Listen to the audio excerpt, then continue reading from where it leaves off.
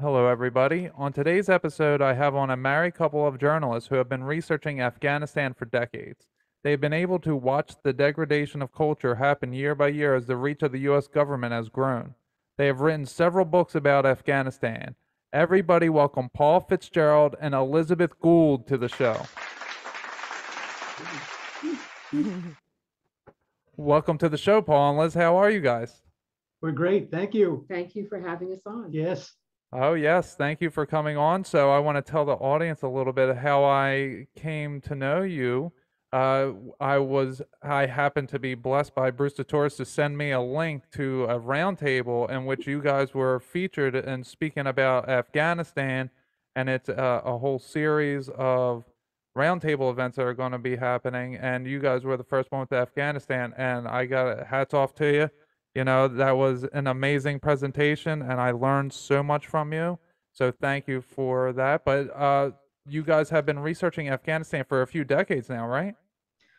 Well, it goes back actually, we originally connected to Afghanistan back in 1979, when the Soviets invaded in December 27th. So the whole idea that Afghanistan kind of for most Americans began in 2001, 9/11, that became the sort of door. We've been talking about it for 20 years already. Wow. Trying to warn people that it was important, that there was something going to happen, that the whole thing was building to this, what we now know became 9/11, and what did that mean and how did it come to be?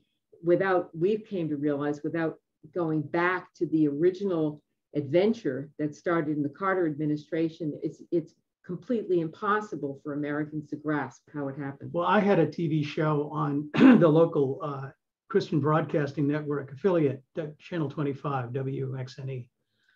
And it was a public affairs program. It was very simple. It was me, two chairs, and a plant, I think is what they call it. And the station was running a documentary called The Salt Syndrome, which was about the SALT treaty with the Soviet Union. And it was clearly from one particular point of view. And at the time, the federal government had the fairness doctrine, they called it. And you were supposed to present an opposite point of view. So we decided that we would make a documentary, and I went to the station manager and I said, we really have to answer this particular point of view with something that's, that's a little bit more balanced, to balance it. And so there were a lot of people in the area, in the Boston area where we live, who had been in the Manhattan Project, specific people who actually were involved in the process. So we got to really get in there and talk to these people firsthand about what the issues were back in the 1940s and how, when we were fighting the Germans in World War II and the Japanese, and then suddenly we turned around and suddenly we were fighting this thing called the Soviet Union, and what was this really all about, and how did it happen, and all that sort of thing. So it was an education for us. So John Kenneth Galbraith, the economist, opened his doors. He had run the Office of Price Administration during World War II for the Roosevelt administration. He opened his doors for us in Harvard Square. We came in and we sat with him for a couple of afternoons and got the whole story about what he felt was going on in terms of the arms race. And so, there were a lot of things that were happening in the country, similar things, the effects of which we're getting today, actually. The roads needed to be rebuilt, the sewer systems needed to be redone. Well, that was the effect actually of the Vietnam War that had just ended in 1975. And the impact on basically on the civilian economy was what needed to be reinvested in at that point. So we were focused on, where to direct this enormous amount of money that they were talking about in Washington, how to put it. And here we are again talking about an infrastructure bill. It's right before Congress right now as we speak. And so we were there in 1979. And so we went around and we introduced ourselves to the person, the man who had negotiated the SALT II treaty, strategic arms limitation. And we saw they were giving kind of prophecies about what would happen if we didn't do this. reinvest in the American economy. Reinvest in the American economy and spend time, getting America back to a place where it wasn't based on war, it was based on peace. And so what kind of peace was that going to be? So that was a big issue at the time. And, Channel 25, CBN was behind us on this effort to try to do this. And it was great. We really did. Pat Robertson's son used to work out of the station, Chris, where I was housed. So we got to really kind of get into the whole issue of what was going on with Christian broadcasting and what was going on with the arms race and a lot of that stuff. And so we got a really full perspective of it. And so I had also been in a lot of political campaigns here in Massachusetts. So I was familiar with some of the people who were involved nationally and internationally in these issues. So at any rate, we put a documentary together and about the arms race and what was going to happen, called Arms Race in the Economy, A Delicate Balance. And lo and behold, what happens is the Soviets invade Afghanistan, a country that bordered there, that was sat on their southern border. And so it just threw everything right out the window, everything that we had been talking to about people in Washington about negotiating with the Soviets and calming the international situation down suddenly got inflamed. And so we said, this is really unusual. And so then a short time later, the Afghan government expelled the entire Western media. It was a total blackout. So I said to Liz during the summer of 1980, I said, what if we could break the blackout? What if we could somehow get into Afghanistan and see what was really going on and what this is really all about? And so that was the summer of 1980, and that began our firsthand exploration of what the Afghanistan really, the issue was, not to just us and the United States, but also to the Soviet Union. But also actually to Afghanistan itself. Right. I think that was the real entry that we understood, was that we were entering into that point between the United States and the Soviet Union, became the flashpoint, which was Afghanistan, which is actually referred to as the graveyard of empires. So it is a very profound place to have entered into at that moment. Right. Afghanistan is known as the graveyard of empires? Yes, that's wow, I've never heard that. Yes, oh, yeah. Yes. So it seems to me, from what you're saying here and what I heard you say before, was that Afghanistan plays a key role, and the two dominant powers of the 19th and now 20th centuries have been Russia or Soviet Union and the United States. And there's been some kind of battle for Afghanistan. And before we got started, you mentioned that there might be some mystical types of connections in this. Do you want to get into that a little bit? We could do that. Before the United States became the empire that we know it as, it was the British Empire. The United States picked up the British Empire at the end of World War II. And the British Empire was more than just a military empire. It was a cultural empire. And that culture began in the 16th century. It began under Queen Elizabeth I. Ironically, we now have Queen Elizabeth II ruling in London. And Queen Elizabeth I was really the first monarch to rule over an empire that was intentionally set out to be an empire. She had some very mystical companions in her effort to do this. John Dee, the philosopher, Sir Philip Sidney, all of the things that were done during that time period, the literature that was created during that time period was kind of a mystical, mystical imperialism. Let's put it that way. In fact, it was referred to as mystical imperialism by Cecil Rhodes. Actually, the definition of mystical imperialism was based on Cecil Rhodes. Right. And what he used to justify basically eventually colonizing Africa and his Right. whole idea of spreading Western civilization. Right, and he's the one that the Rhodes Scholars named after, Yes, right? And he's the exactly, first one to exactly. use the term New World Order. Like Exactly. 100 years to, I think, 100 years to the day before George H.W. Bush had that speech in '91 where he said we were now under a New World Order. So this is just mind blowing. I didn't know that there was this connection, Oh yeah. and you know, you keep going. I mean, this I is think just great. he's the guy who actually coined the term, I believe, mystical imperialism, because Well, I think it was coined for him. well, he wanted to spread this kind of British imperial, mystical imperial idea across the globe. Right, and he was real big into white supremacy. He was always pushing that Well, and that part of what was he, a Freemason, or was it the Illuminati? I think it.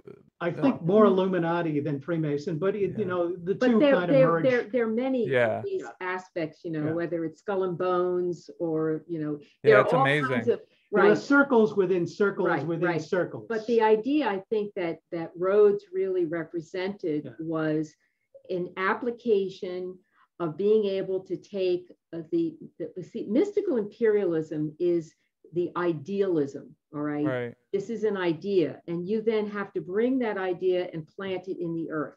That requires you convincing a lot of actual people and actual power to come your way. And if you're a leader, you have to inspire them. That's where the mysticism comes in. You have to invoke effectively the power of the dream, the power of the imagination, the power of the realm where God lives.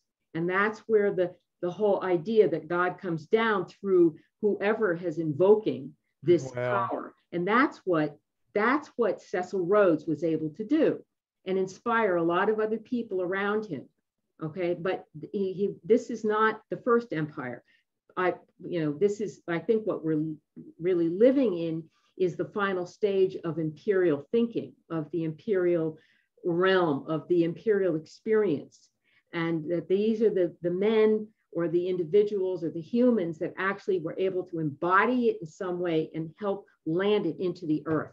All right. And then we have to deal with the consequences and the effect of it. And we can see under certain circumstances, it's fantastic. In other circumstances, it is a war crime. So we have to reconcile all of those issues about what imperialism is as it embodies in a human being called either, a president or a king or a pharaoh or whatever we use as the term that embodies this power. So we started out referring to this effort that we were trying to do as the Apostles' Diary. When we got into Afghanistan, we didn't realize that there are things about Afghanistan that are kind of mystical in the sense that once you enter Afghanistan, it's not just what it means to you personally, it's what you mean to it. You become identified with it in some kind of way. And we discovered that even when we tried to walk away from the story, because it became too difficult for us to carry it forward on our own when we were doing this in the 1990s, it came back to us over and over in over ways that again. you would just, wait a minute, how is this possible? Yeah. And it impacted our daughter as well. She would be out, taking a taxi cab in San Francisco in the early 2000s. And she would see on the cab registry, the license that the guy was an Afghan. And so she'd said, my parents were in Afghanistan. And so he said, when were they there? And she told him, he says, oh, I met your father. Oh, wow. Yeah.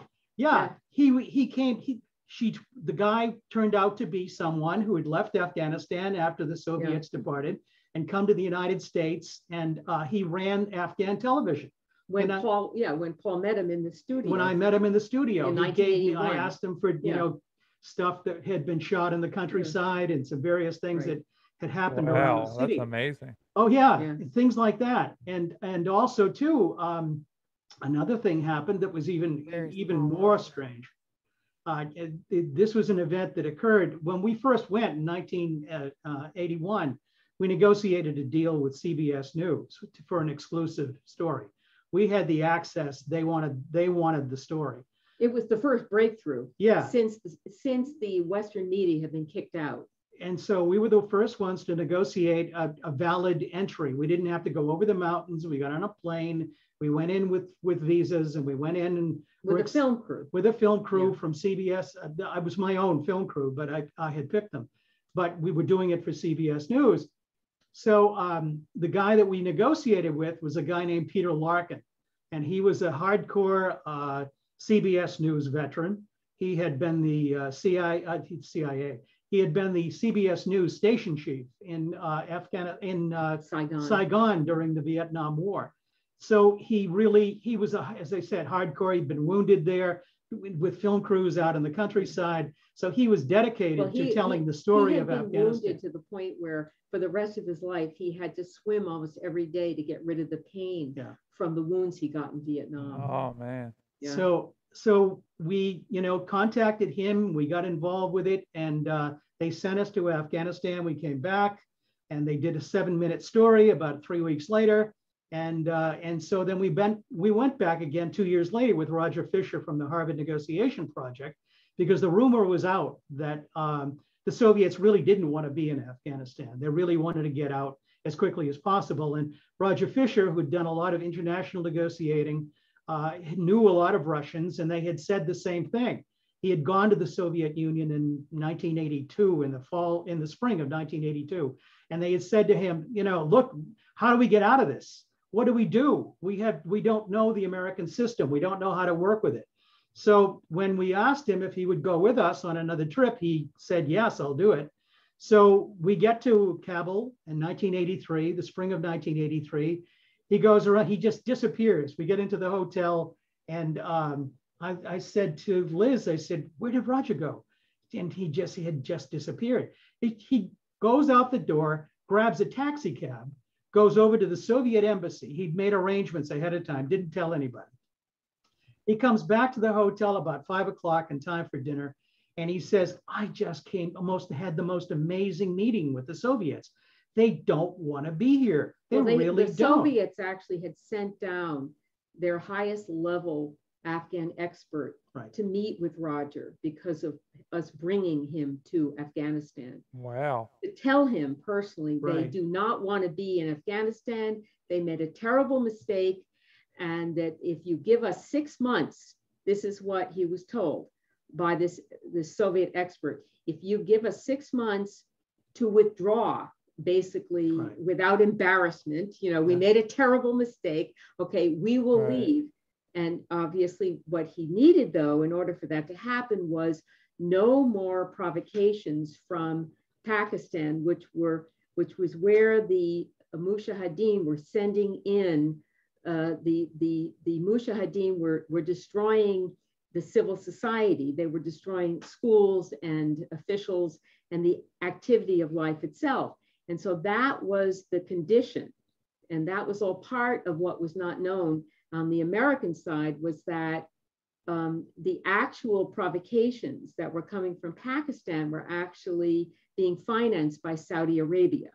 They were not just— Wow, tangled web we weave. Yes, exactly. They were not just innocent Mujahideen who simply wanted their country back. They were actually very much connected at a larger level. By a radical. They were using it as the Wahhabis were using it to spread radical Islam. Yeah, Saudi Arabia. Where Afghanistan never had that kind of Islam before. They had a very Kabul was considered the Paris of Central Asia. It was a beautiful city. One of the things that I think says a lot about what was going on in Afghanistan in the 1970s, if you went to our website where we have photograph called valediction.net, there was a photograph of 3 Afghan women walking on Kabul University in the 1970s.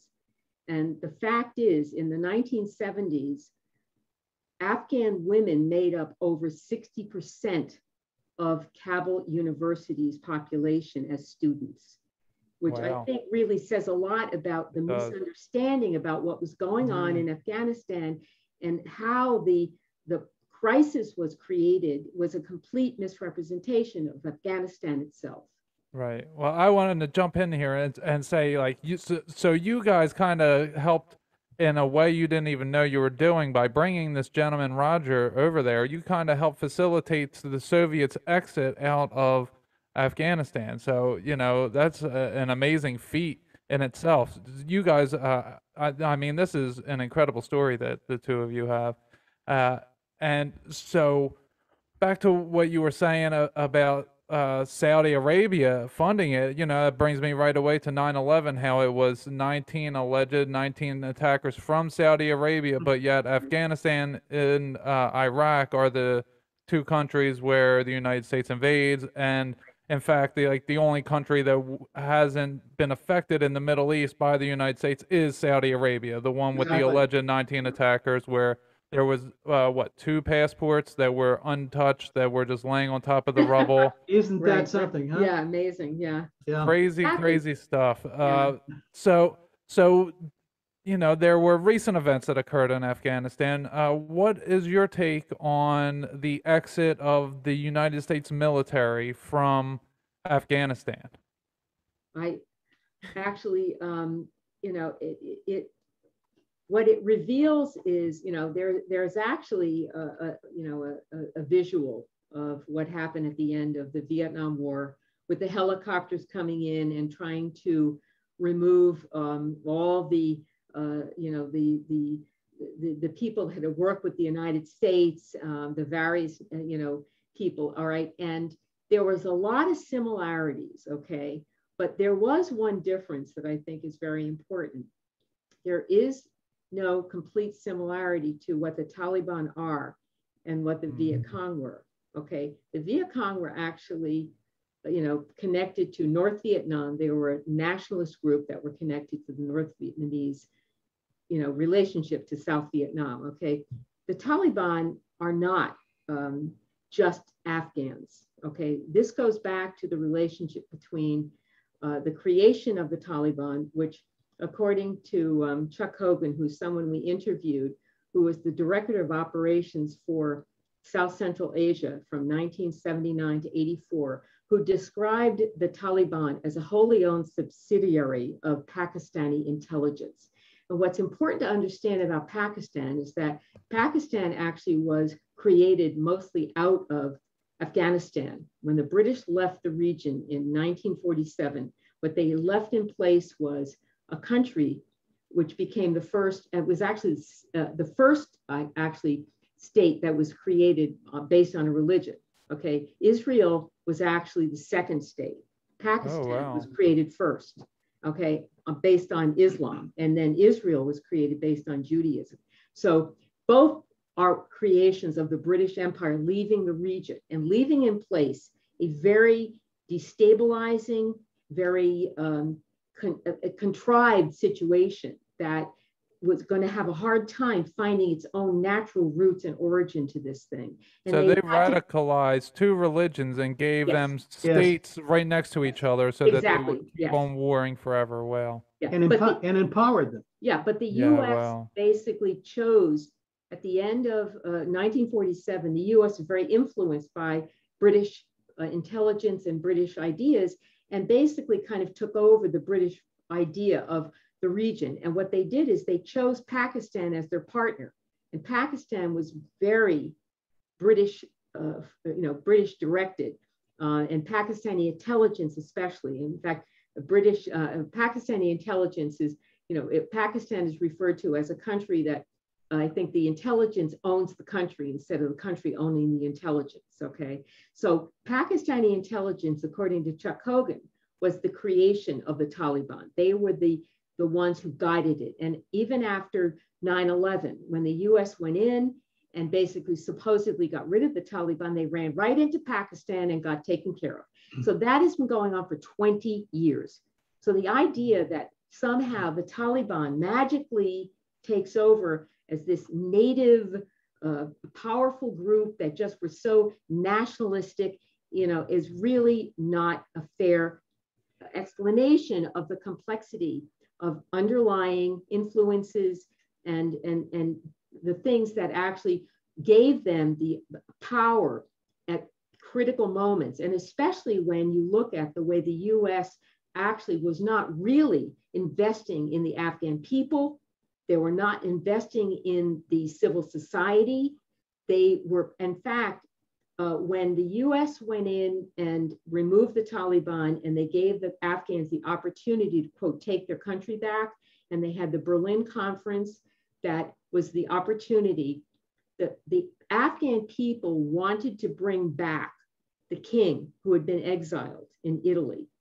And Zolnay Khalilzad, who was a neocon who had been trained by Wolfstetter, who was part of the US administration, denied the Afghan Loya Jirga, which is their own grand council that had decided that they wanted this return of the king, and said no. And they installed Karzai, okay? So every time, so the idea that somehow this is an authentic, organic expression of anything is completely misplaced. And the fact is, Hamid Karzai was an extremist.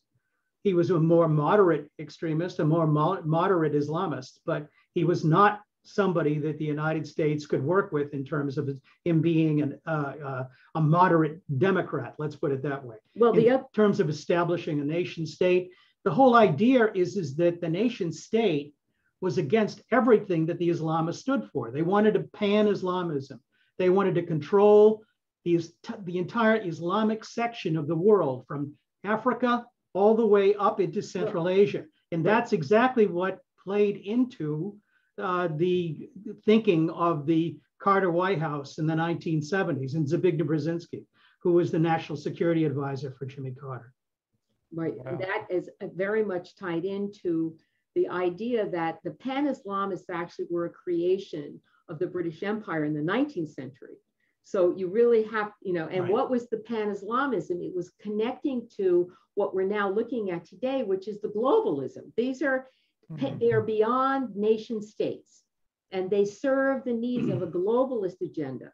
So these are the Islamists that signed on with the globalist agenda that connected to the British Empire in the 19th century. Right. So and that's what you're looking at with what with the Taliban. we are seeing a kind of fulfillment of that 19th century British effort.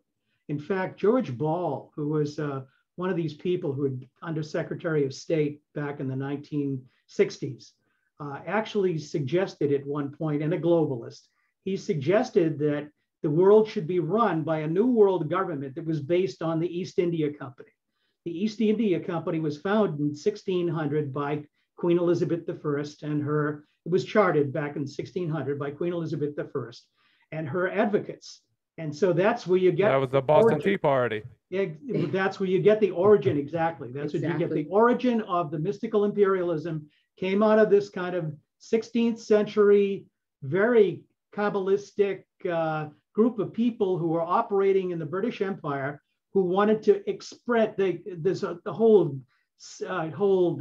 library full of information based on the mystical efforts of the Elizabethans to establish the Queen Elizabeth as the Queen of Heaven, and replace. Once again, there was a struggle between Rome and London during that time period, and they wanted to replace Mary with Queen Elizabeth. So that was the effort that was done during that time period, and it kind of came to fruition with the East India Company, and that's exactly what has moved from century to century to century and to the 21st century. And now we're kind of facing the ultimate end of what that really began with 400 years ago. Wow. So I want to get into the Taliban a little bit here because, I've always been told that the Taliban were a certain way, and I have no way of verifying how they are. I can only go by what I'm provided, the evidence that I'm provided, and my best, my best guess, really, and what all of us have. We can depend on the news, we can depend on independent journalists, but anyone could be lying for any given reason. So, in my take, the Taliban, it seems that they have replaced what once was called the Al-Qaeda. Is that correct, or are they completely different? I'd say that's a pretty accurate description, personally. Okay. What I just said to you about what Chuck Hogan made clear, which is the Taliban was a creation of Pakistani intelligence. What happened after? Okay, you got to go back to the original crisis in Afghanistan. Okay, when the Mujahideen were actually released and defined as freedom fighters that were going to free Afghanistan from the evil commie, takeover. And the Soviet Union was there to take over the world. That was the setup, okay? And that goes back to 1979, all right? And then eventually what happened was throughout the 1980s, all right, there was a process that was going on, all right? And there was a wearing down process. Well, what was also wearing down in this process was actually the Soviet Union. It was beginning to actually disintegrate from within. And it wasn't just because of what happened in Afghanistan. The Soviet Union was on its decline before that happened. Okay, so this hastened it. All right, so they were dealing with a neighbor. Remember, you got to remember that Afghanistan was actually a neighbor. They had an agreement going back to 1917 with the creation of the Bolshevik Revolution with Afghanistan. So we have long history of relationship. There was an evolution. It wasn't just a takeover issue. All right. But what happened in when the Soviets were involved with Afghanistan actually going back to the 1940s, especially after the creation of Pakistan, the US literally rejected doing anything for Afghanistan after the creation of Pakistan. They became a partner of Pakistan. They told Afghanistan, you're in the sphere of influence of the Soviets. And the Soviets actually were trying to help them economically. And a lot of the idea about what happened there is, there's a lot of basic information. They were building apartment buildings and roads and bus service and trains, and they were helping them in basic ways. They were right on their southern border. They did not want to cause a major crisis in all their southern republics, which are all Muslim. They wanted that to be a calm area, including Afghanistan. So that was a major goal of the Soviet Union at that point. And what took over after Carter got elected, President Carter, Brzezinski, Zbigniew Brzezinski, his national security advisor, basically comes in with an agenda. He decided he was going to stir up as much trouble on the southern border of the Soviet Union to try and create a rebellion through the Muslim states. So they were using them as pawns to get at the Soviet Union. Exactly. Yes. But the Taliban itself are they're a much more sophisticated military creation. By Pakistani intelligence, yeah. Right. They were something that has been, that were cooked up, they were trained. You had a lot of, society was completely destroyed in Afghanistan during the 1980s. It was atomized. And so you had all of these young boys who were living in these refugee camps who were taken in by Pakistan's intelligence service and brought into these madrasas, shuras in Pakistan and educated in this extremist Wahhabi from Saudi Arabia form of Islam, and which was not indigenous to Afghanistan at all. And so this kind of core of religious students, the Taliban, the Talibs, the followers of the Prophet, became educated and recruited and of course educated by military people, and that became the vanguard. And so most of the mujahideen that the United States was supporting were so corrupted, the drug dealing, and they had absolutely a lawless situation. They could never get together. They never wanted to form any government. In fact, they actually got to Kabul at one point and they tried to convene a jirga where they would create a government, and they couldn't do it. And so Gulbuddin Hekmatyar wound up shelling a big part of the city, fighting with other mujahideen groups.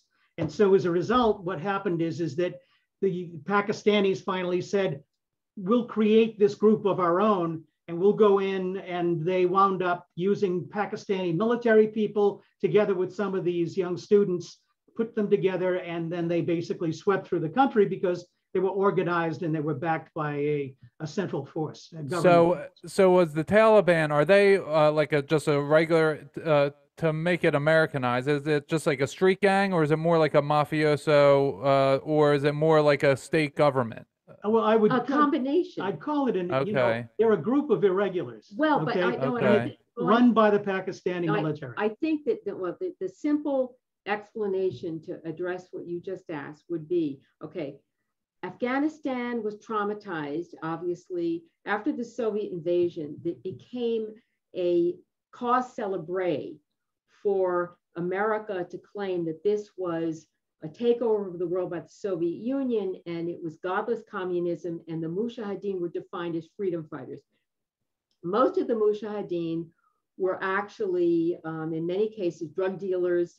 They were warlords. There were all kinds of qualities that were never made clear about what these people came from. All right, but they were defined as freedom. That was the term that President Reagan used when he met them, freedom fighters. So this is all part of the propaganda about what they were. Okay, in fact, Gulbuddin Hekmatyar was the most famous one. He actually was an Afghan that left Afghanistan because he was already notorious in 1973 when he was put in jail for killing a student at Kabul University. And he left Afghanistan and he started working with the Pakistanis against Afghanistan. This was 1973.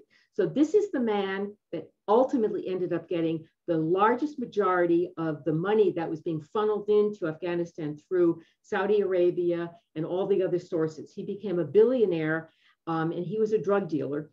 And, so this is the kind of person. And probably still is. And probably still is. And he's still out there. Okay. But the sort of mythology about who these people were got kind of set by Reagan, describing them as freedom fighters. So eventually what ended up happening was all the various warlords that they had put together, calling them the Mujahideen, the nationalists supposedly who wanted to free Afghan from the evil empire, especially the godless communists, okay, turned out to be so warrior-like amongst themselves.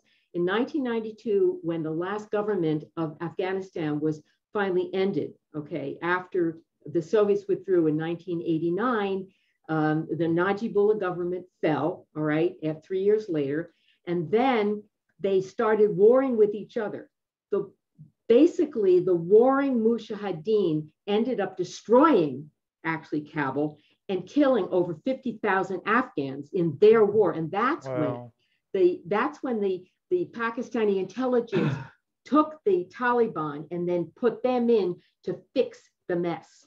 And they're the ones who took over. All right. Yeah, the Taliban actually, they're so run by the Pakistani military. The military actually hired a PR firm in Washington back when they first got going in the early 90s in order to test what would be the best name for this group to put forward for Western media to get them accepted. And they came up with this thing called the Taliban. That was actually well known.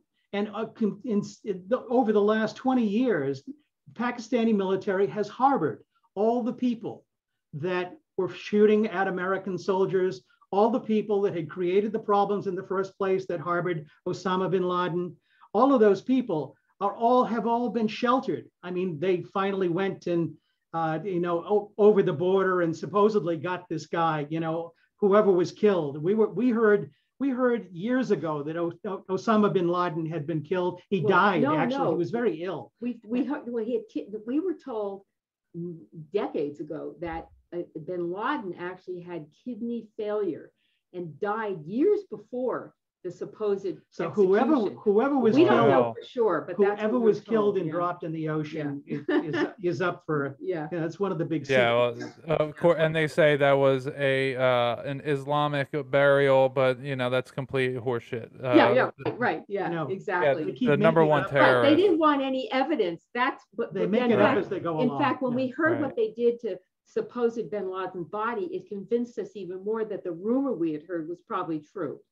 Oh, wow. Yeah. And you heard that years before 9/11. Years before and that. The fact is that we knew, we were told, by certain Afghans that things were happening prior to 9/11. We were told that something was going to happen. We didn't know what it would be, but we were told that there were some people that were working with one of the Mujahideen rebels, Abdul Haq, and they called him Hollywood Hawk. He got a lot of publicity back in the 1980s. Under the Reagan administration, but that he was one of the favorites of some of the people who were trying to to get rid of the, to calm the situation down and put this guy in charge of the Afghan government. And we heard that happening. So when 9/11 happened, it was like there were a lot of rumblings going on here and there as to something was going to happen, but nobody really knew what it was going to be. And then, of course, we get this whole thing with Saudi Arabia, and who do they attack? They attack Iraq.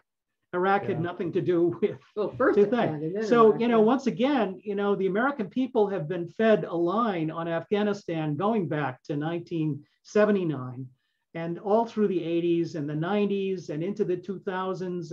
And now everyone's kind of used to this kind of imaginary friend that we have called Pakistan. Well, now it's the Taliban being viewed as the saving grace. That they cut down the evil empire. Now the evil empire is the United States. We've got a local newsman here who was interviewing Madeleine Albright back in the 1990s, and he said, "I swear to God," she said, "they're a cleansing force. We have to support this was during the Clinton administration. We have to support the Taliban because they're a cleansing force." So that was the attitude. And so we've been getting this kind of, we support them, but no, we don't support them. And that's why we put out a book in 2011 called Crossing Zero, because the military demarcation line between Afghanistan and Pakistan was called Zero Line.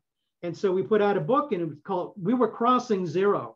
And we did not give a good forecast of what would happen in this effort by the United States, because you can't fight on both sides of the line at the same time and come out the winner. Somebody's got to lose. And so we know who lost at this point. The Afghan people lost from the very beginning. Absolutely, yeah. And what we're talking about here with these different groups, the freedom fighters that are being used as, they're good now when they help my agenda, they're bad when they don't help my agenda. Yeah. And then we're talking about Osama bin Laden was killed, and also in that around that time was Obama, well, maybe a few years later, Obama talks about the creating of ISIL. He called them ISIL. That was ISIS, but he would refer to them as ISIL. And in several different presidential conferences, he went out and said, we are arming and training ISIL forces in order to combat the Taliban. And now, as we're leaving now, the Taliban are the ones protecting the Americans from ISIS-K. And it's like, what is going on? Like the George Bush era did mess with these people, and then Obama messed with these people, and now Biden's messing with these people. I don't know what is going on in this world, but I see that it's all connected and it's all lies, and the propaganda, as you guys have dealt with for 40 some years now. Yeah, I mean, exactly. this is just insanity. I remember seeing pictures of like Iran and Afghanistan of women on the beaches in bikinis, and it was regular times. Well, I think that one point I would like to make very clearly is that Afghanistan was a country modernizing. They were democratic minded. They gave women the right to vote in 1923. And I think that's something to really take in, because the Afghan women did not have to ask for that right. They were given that right. And that's just 4 years after America, exactly, women had to fight for it here. Exactly my point. And that's why I like to point out, if you want to really get a feeling for the real Afghan people before they were traumatized by what the US did to them, by choosing to make this the place to win the Cold War against the Soviet Union, who had no interest in making this their final glory days, quite honestly. And that's really important to take in, okay? You look at this picture and you see the look on these three women's faces, and you can see they were walking through Kabul University, where over 60% of the students were females. And you can see a confidence and a beauty and an extension. It's very obvious. This picture embodies it, okay?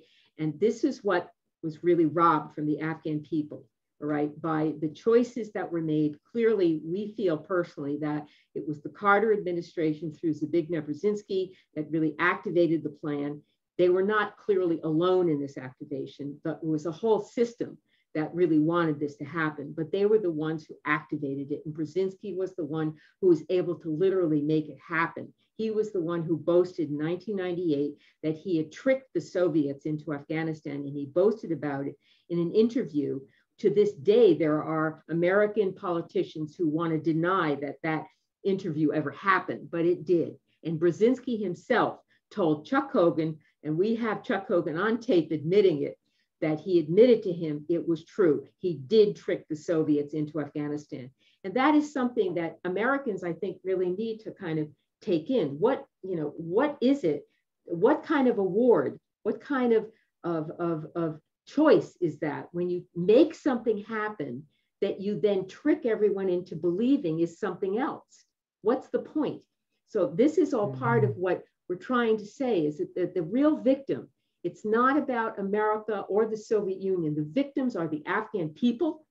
And this is what we're here to represent. We are here representing the voice of the Afghan people that have been completely lost in this whole horror. And to see the Taliban being emulated as legitimate to take over Afghanistan is the ultimate horror and crime against But then the Afghan people. look what's telling you that. Yeah. We have a government that, is clearly putting out false narratives on a regular basis and telling us to believe in them. Why should we believe them? Because they tell us to.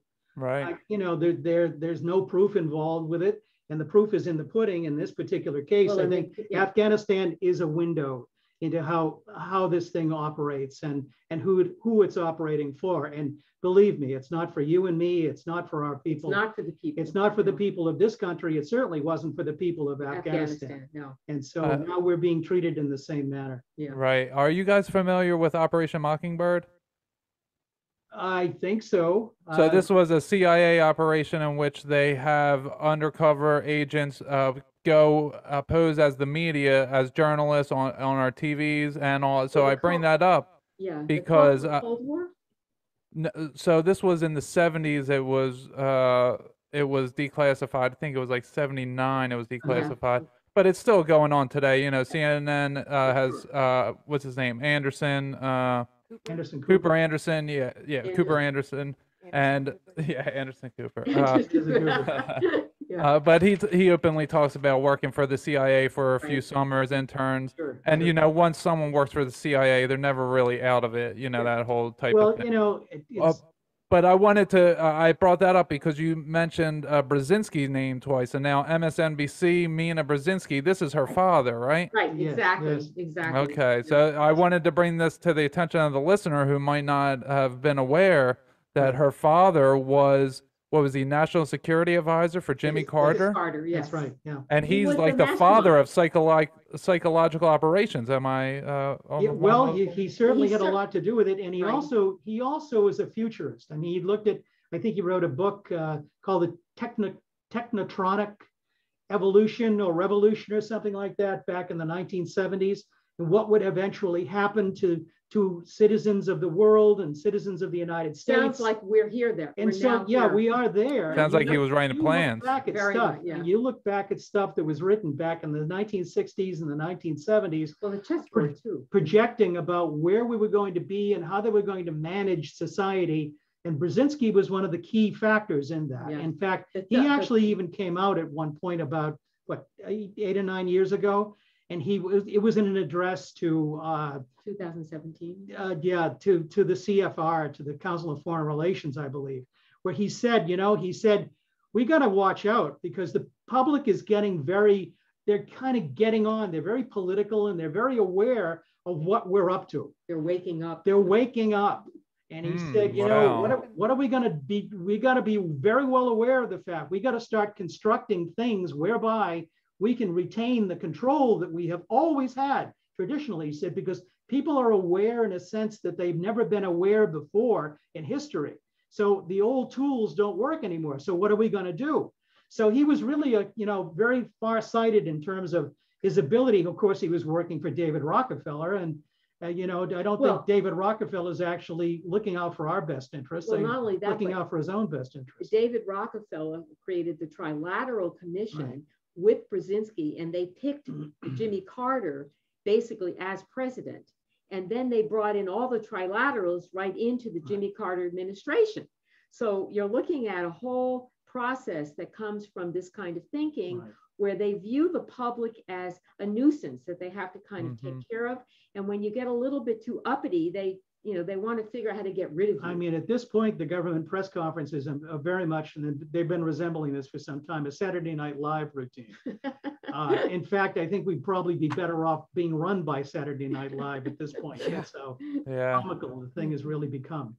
Yeah, and just like we had the Trilateral Commission back in Jimmy Carter, now we have the CFR is running the U.S. government right now. Well, you've got, but you've got Skull and Bones, you've Right. got the Bilderberger Group, Council on Foreign Relations. It's all secret societies, and it's and those it are the ones starts- we heard about. they're Right. all part of it, but Yeah. that's the point. Right. In fact, that was very much a part of what Rhodes created. Rhodes Right. had the whole idea of creating secret societies that you basically comb all the Five Eyes, all our old colonies with these secret societies, and you position people, and then you get them to go along with what you want. It was a plot that he instituted back in the, obviously in the late 19th century before he died. At the end of World War II, the CIA and the OSS and the CIG, different names before it became the CIA, all went in. They went in and they basically picked up these Nazi intelligence operations that were being run behind Soviet lines and brought them over lock, stock, and barrel. To Reinhard Gehlen was running the whole operation behind Soviet lines, and they made him a Knight of Malta. They brought him in. They put him in charge of the German, the Bundesnachrichtendienst, the German intelligence operation for West Germany in the 1950s and 60s. So, it's like it never changed. Yeah, Operation actually- Paperclip leads to Exactly. MK Ultra, MK Often, MK Search, Nazis and running NASA. It's all so connected, and it also it connects to the Bible in so many different ways. Like this prophecy has been foretold that these types of events would happen over and over in our history, and we're in another section of history where it's coming to its completion of the Babylonian Empire, the Roman Empire, to that effect. And the people are waking up, and it's just so incredible when you look at something like you two are wonderful journalists. You've been doing this for decades. And when I tell my mother or father something along these lines, they'll listen to me a little bit, but then it gets to a point and they're like, no, you can't be right, because this would be all over the news. I would know this if it was true. But then when I have such distinguished people as yourselves, journalists who helped get the Soviets out of Afghanistan in the 80s, when the Soviets realized they shouldn't have invaded in the first place, that they were tricked by the Americans in order to do it. And you two were there in the forefronts of this. And you're saying these things that, I get called a crazy conspiracy theorist for, and you guys are actually experiencing these types of things. This is really big times. And I think the people, not just of America, but of the world, are waking up to see that it's all been propaganda, that there's been a few people at the top who have been doing these things and telling us that oh no, it's not this. I didn't just punch you right there. No, I walked over here and you walked over there, and then I kind of, this happened. Yeah. They make it seem like it's something it's not, and it's very refreshing speaking to you. I can't forget that day that Roger came back to the hotel after being at the Soviet embassy, and he was just totally flustered. He was aghast. Yeah. He said the guy came down from Moscow just to meet me, and he said, Roger, he said, we make mistakes, but we're not stupid. Please, just help us get out. Help us get out of here. There's no reason for us to be here. We really, we want to let the Afghans settle this for themselves. So, just give us 6 months and we'll do it. But the bottom line was, when we brought that story back to ABC Nightline and Ted Koppel, they completely misrepresented the story to make it appear as if there was nothing to follow up, there was no opportunity, and they completely let it drop in Washington. But I do want to make one very clear point, though, about prophecy. I think the most important thing to always remember about all the prophecies is that that's all they are. It does not guarantee how it actually has to end. We are in a position of power to make it end in a way that we know that we want it to end, that we know it needs to end. And we have to think deeply about how to get to that good place that we all want it to be. We have a choice between. That's a great statement there. Yes, it is. We have that choice between good and evil, and we have to make that choice. Yeah, I want to spend a few minutes here, if you guys don't mind, about on 9/11. Were you guys in Afghanistan, or at least? No. Well, Okay. by 9/11, we were actually working with our Afghan partner, Seema Wali. It was at a point where we had once again left the story, and because of her, we got back in it, and she turned out to be the heart and soul of Afghanistan. And we ended up trying to help her empower her voice. She had an organization called Refugee Women in Development. She was actually the first Afghan to come to this country in 1978 after the coup that caused the whole problem in her country. And so we had a reason, we had a motivation. It was, of course, what was it? It was personal. So by 9/11, what happened to us then was, because everybody suddenly wanted to know everything instantly, we felt, oh, wow, this is it. We've got our chance. It's going to happen now, right? And we had gone through our thing with the networks in the early 80s, and now we had another chance. And through the 2000s, we did our 2 books, and we did all kinds of talks and this and that. And what did we discover? It didn't solve the problem. And we ended up confronting the same crisis we discovered in the 1980s when we first went through the routine, which is that facts at some point don't change a narrative that's already been written and that is already predetermined. It's already done.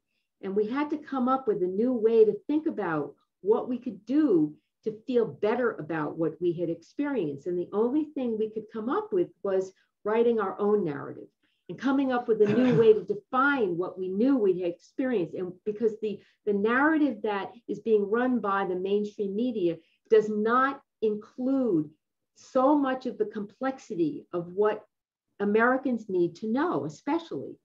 So that's what our job became, trying to write a narrative. And that's what the valediction really is.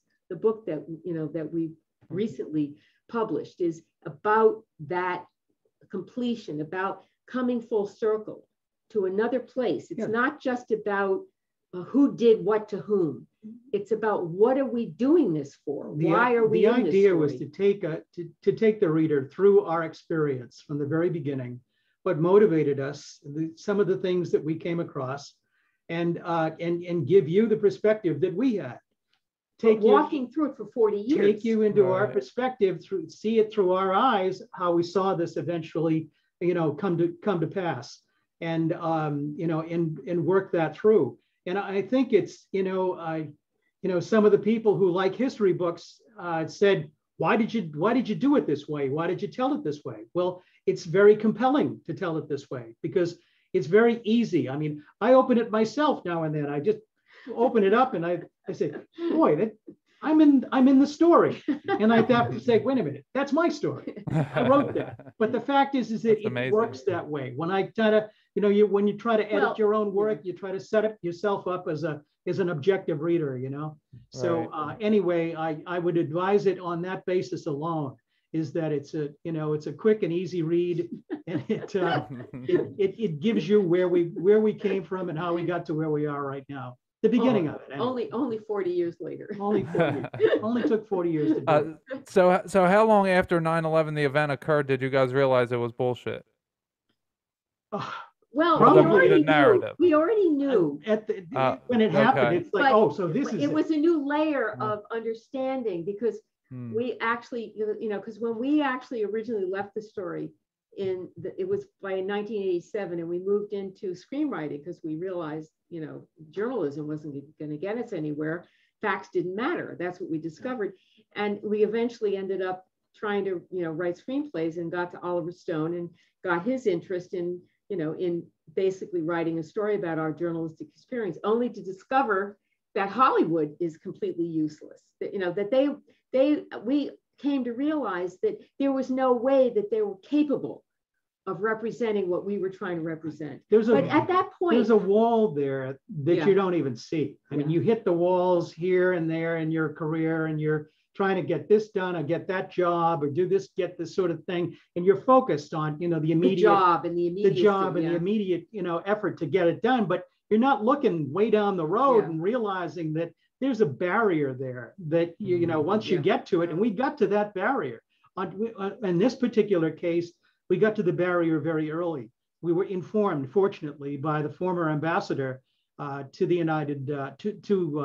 Afghanistan, Theodore Elliott, who'd been there for 6 years in the 1970s, who showed up at the first premiere of our documentary in 1981 at a local hotel, and it showed the footage that I had seen, the experiences that I'd had, the women's groups, the various things that were being done, the schools with kids in them, the fact that the Mujahideen were burning down these schools and blowing up power lines, things like that.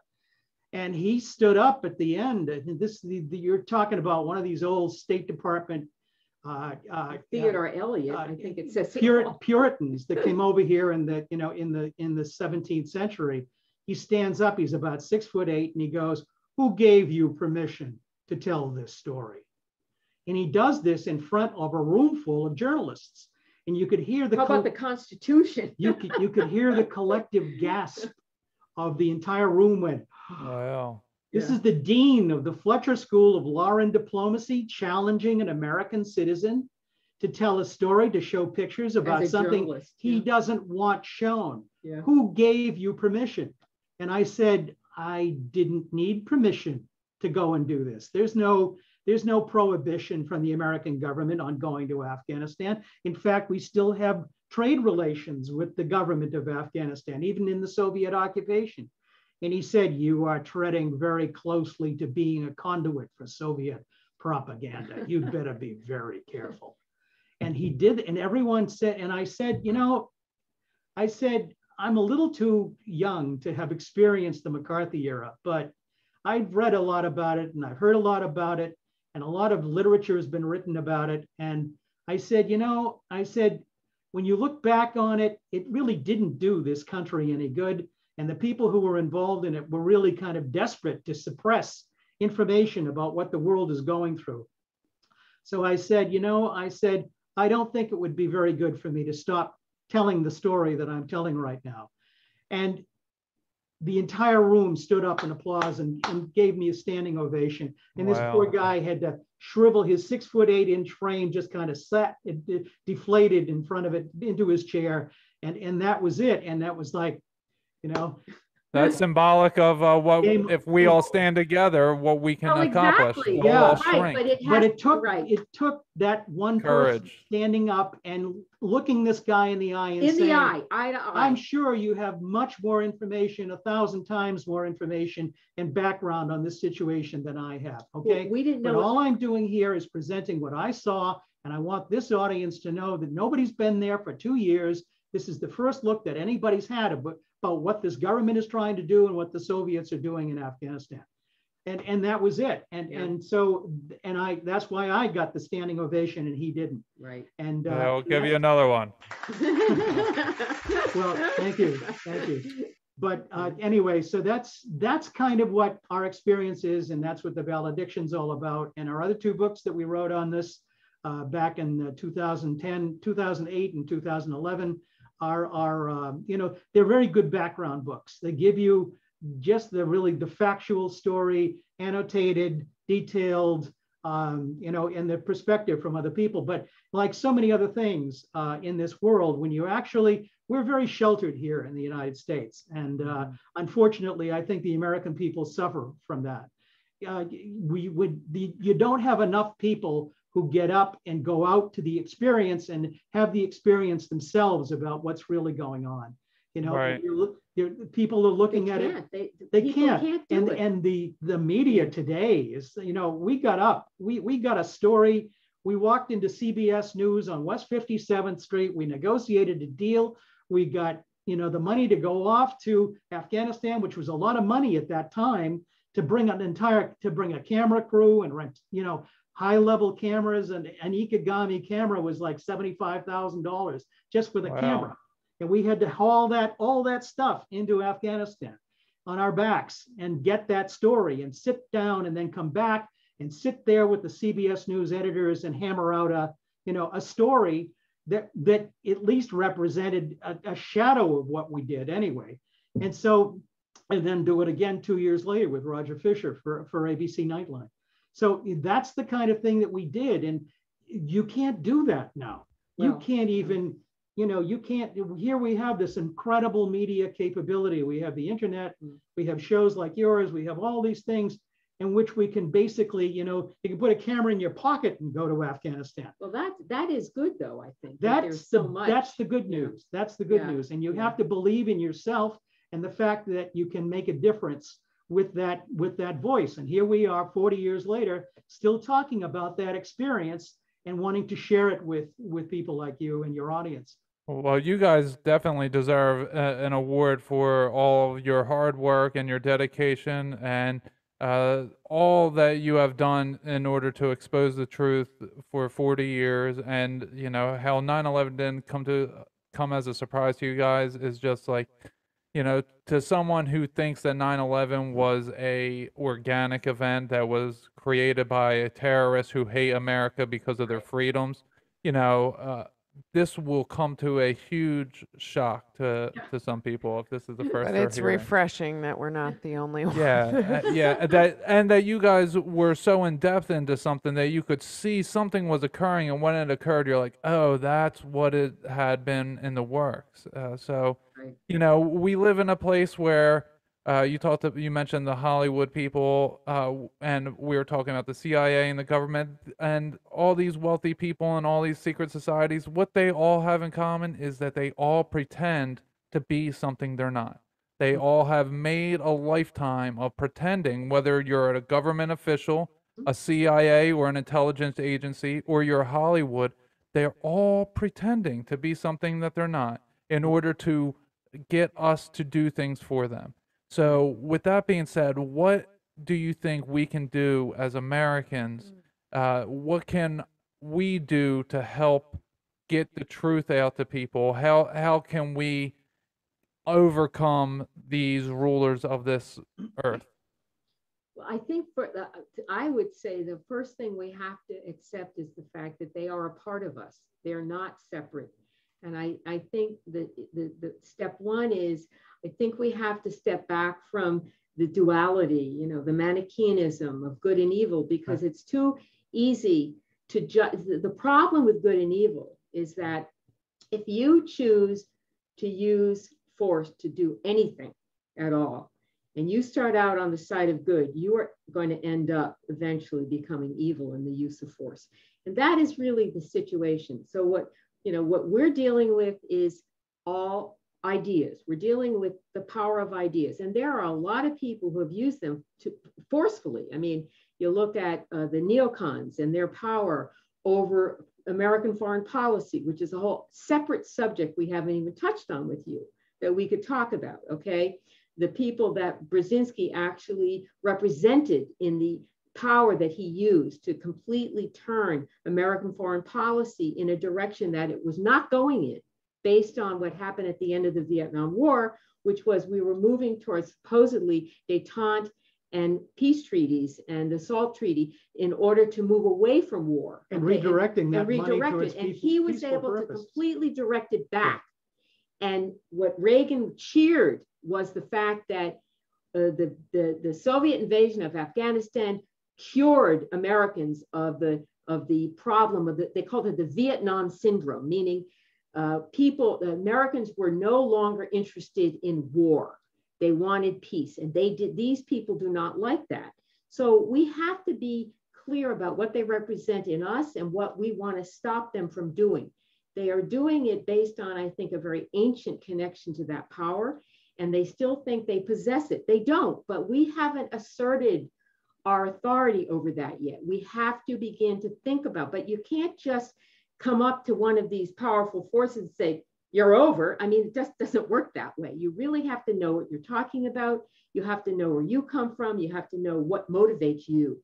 And I think that's all part of it. That's what we took 40 years, over 40 years, actually. We've been together since 1970. So, you know, as a Oh, couple, wow. we've gone Congratulations. through a whole process of experience that involves our families. It involves at a very personal level, choices we made and the crises that we hit along the way because of those choices, and how we had to still keep going in the face of those choices. And so, you know, there's a lot of, you know, qualities you've got to balance. And when you sort of come out fighting and you don't know what you're fighting for really, and, you know, I'd say, honestly, for most Americans, the first thing to accept is basically most of you know nothing about what this is about.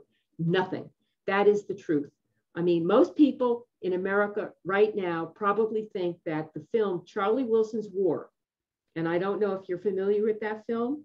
I've heard of it. I haven't Yes, seen exactly. it. At least you've heard of it. Okay. Most Americans think that Charlie Wilson's War, the Hollywood big thing with Tom Hanks and Julia Roberts, is the, is basically the whole idea about America's role in Afghanistan.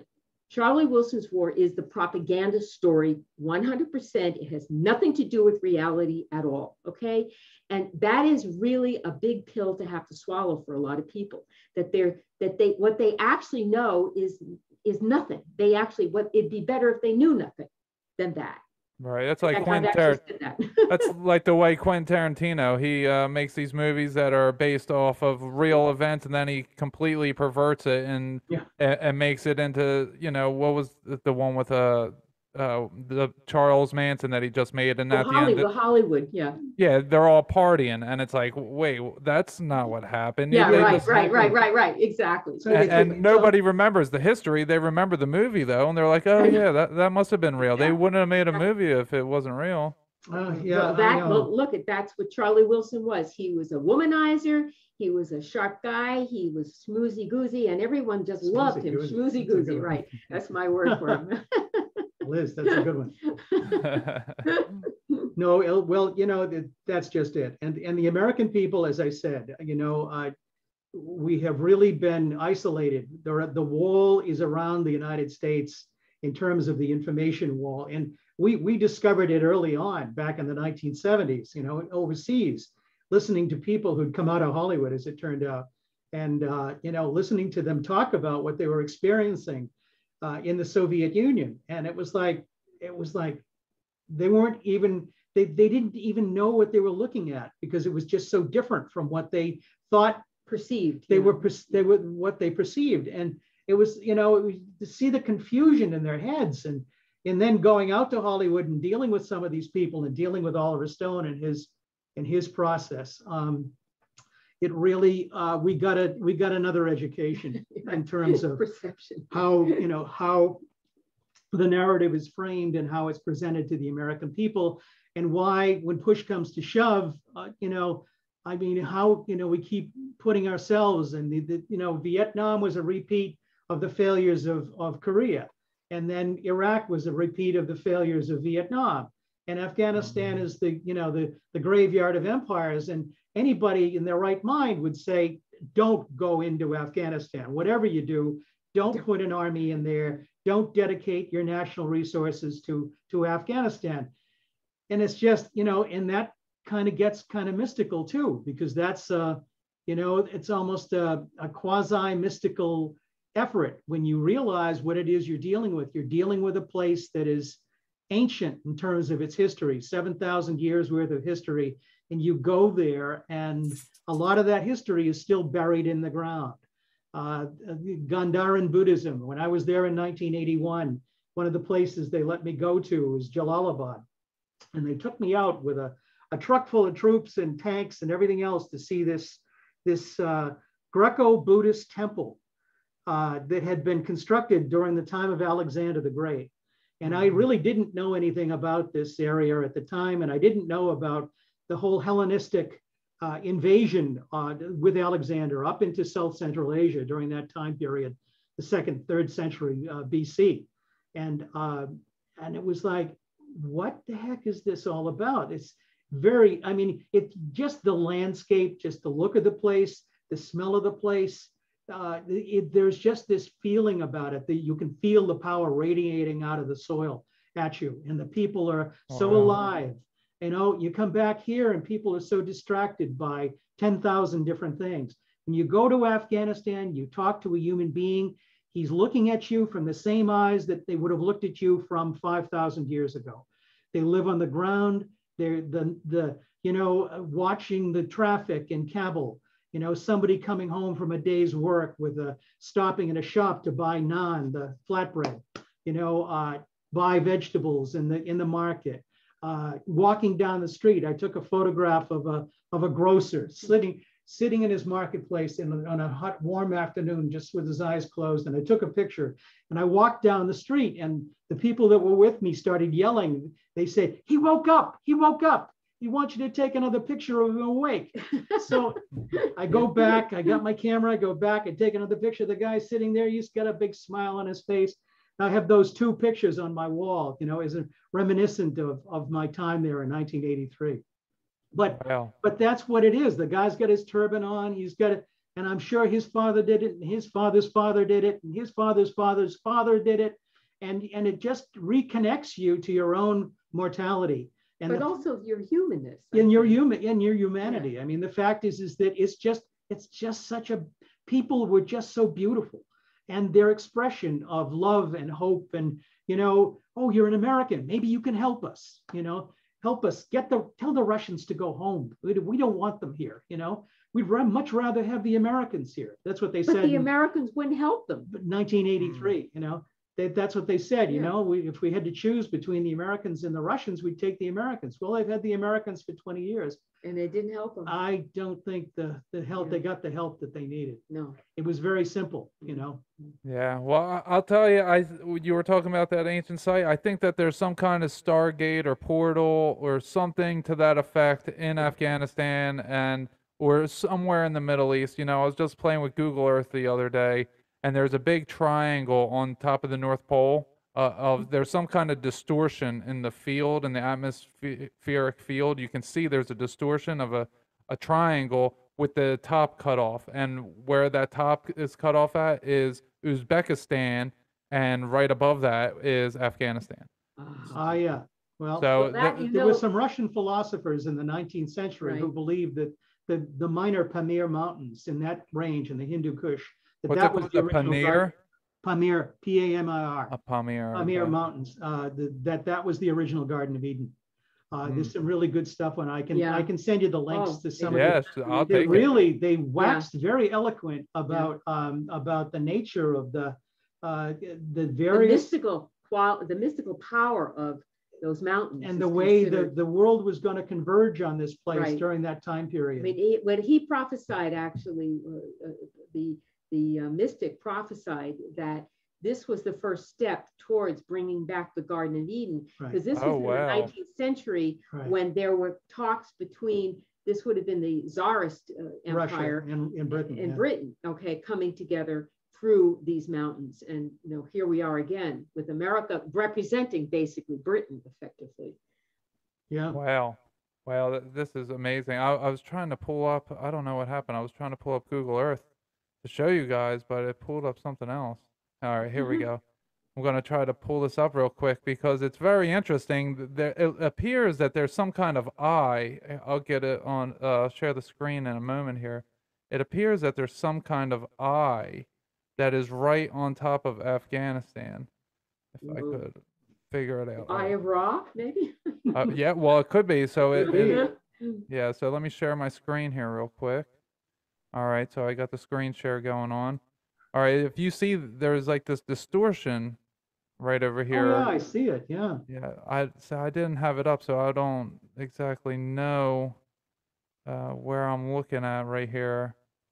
I'm trying to do this on the fly. Sorry, but you can see. Okay, here we go. Let me turn it a little bit more.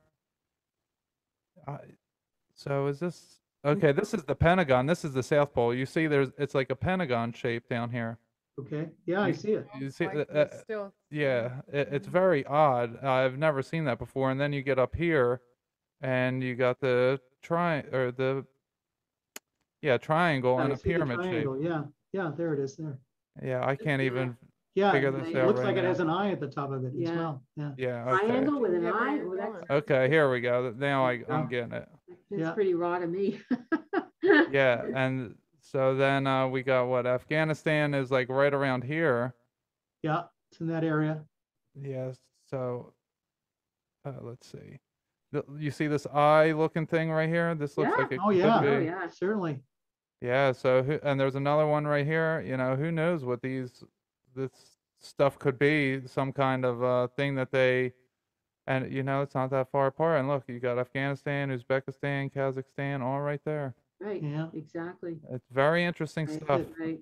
Yeah, the But the more, idea, yeah. yeah, the more that I research everything, the more I see it's all secret societies doing things, and it goes back to the fallen angels and the Nephilim, and they're just the same bloodlines carrying out the same tasks that have been going on for millennia. Hmm.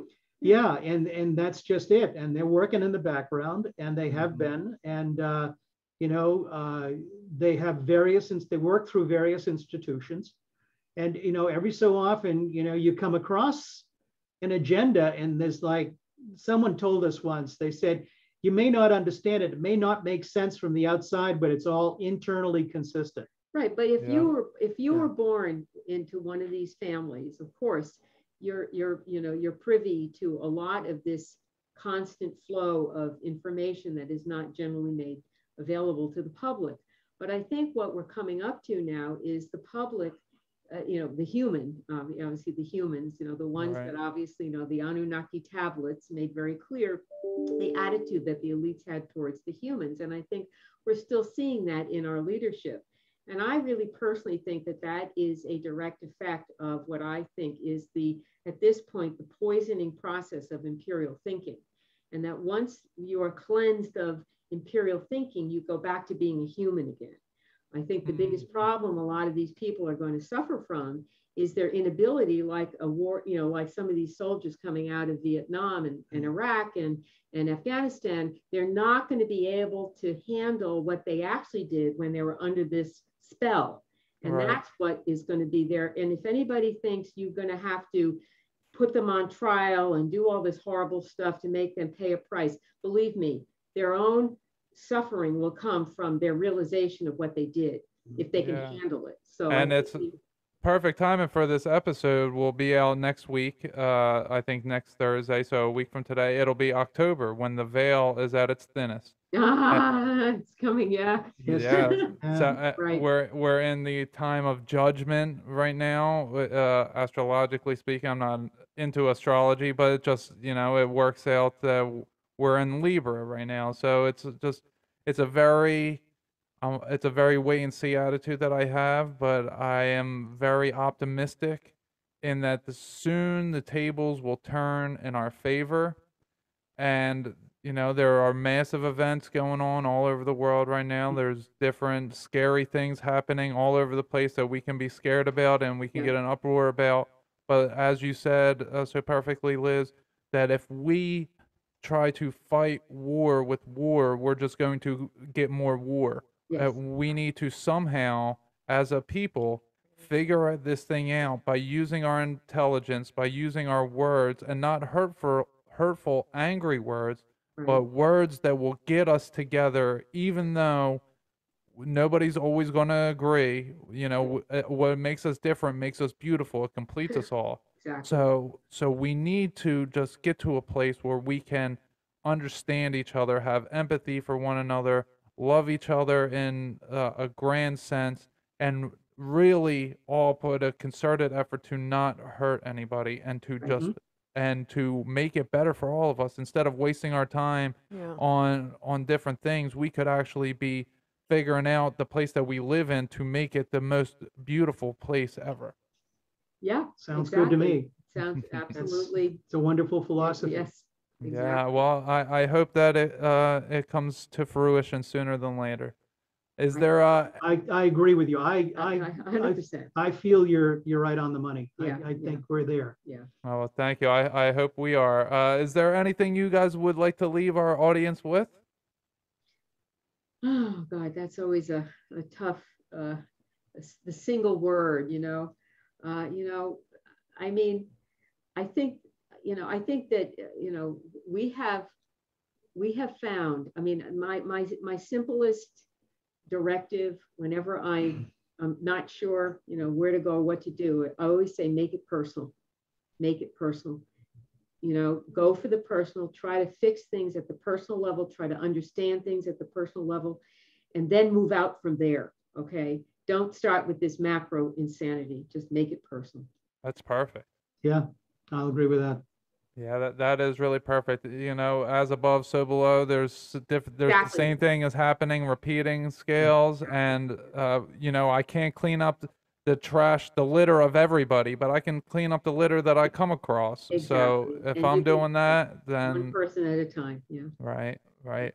I want to thank you guys again so much for coming on. I'm gonna ask them about their grounding technique. Okay, yeah, I forgot. So I like to ask all my guests at the end of the episode what their favorite grounding technique and favorite relaxation technique is. So, like ground yourself to maybe the world gets too crazy for you sometimes. Maybe The there's some, information. yeah, maybe the Mhm. information is too overwhelming at sometimes. How do you bring yourself back to being a human, relaxing, enjoying your life? You guys seem like such a great couple as well. I'm sure that you have many couples things and solo things that you like to do.